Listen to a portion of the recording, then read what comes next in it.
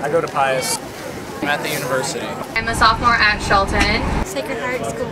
I'm a senior at Aquinas.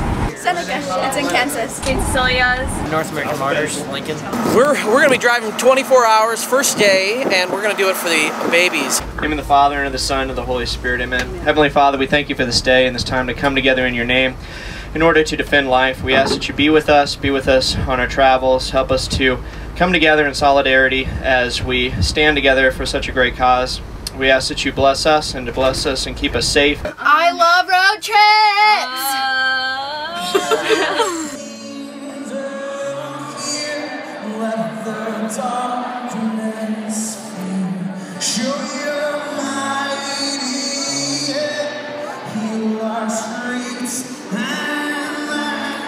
We did the Life is Very Good concert. It was great. There was lots of music and there was adoration and confessions. I like the adoration. So powerful. There are people every day in this world who are just going through way worse situations. People in poverty, people who have nothing, people living under tremendous injustice, victims of human trafficking. And can you still hold up this phrase, life is very good? Can you hold up that phrase over those and for it to mean something? And I'd like to say that you can't unless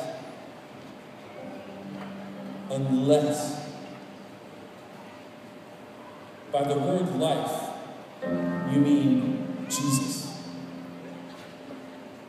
Unless by the word life you mean God. Amen. Amen.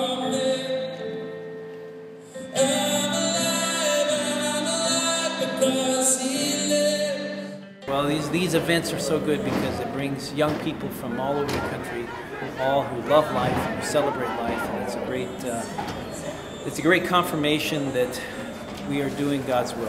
One thing that I just love about Jeff and the crew, and the fact that they've invited us here, is because they've decided to not just leave it at that. It's one thing for us, the leaders, the organizers of such a great event, to say, this needs to be the beginning, go out, go back home and do stuff. That's a great message. But they've actually invited us here to give you some practical steps onto what to do. Specifically, how can we do that? Now that the conversation has started, how do we keep that conversation productive? And most importantly, loving. So that's why Becca and I are here tonight. Our goal with you in the next 2 hours is to help you. Our goal is that when you walk out of this room tonight, you will feel more confident starting a conversation about abortion and keeping that conversation productive and loving. We are the pro-life generation! Hey, hey! Roe v. Wade has got to go! It's awesome to see how many people there are standing up for their faith.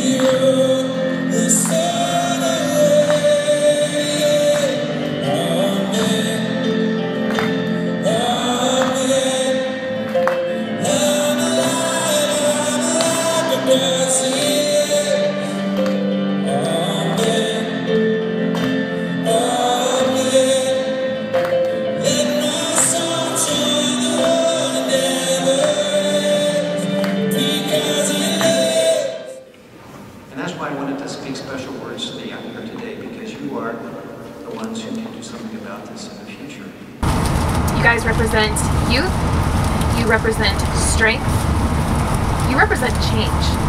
You guys are powerful. It is plain to see that you guys are powerful. You're going to change lives, you're going to make the future incredible, and no doubt. And I hope someday you'll be able to think the same thing about the next generation. It's not about us being victorious, it's about us bringing Christ to everybody and bringing them to Christ. And so in the end, we have every soul, no matter where they're at.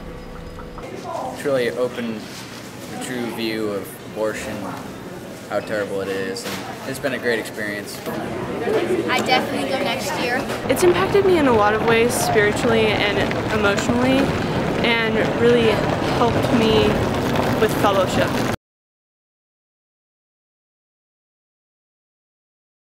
Save the babies.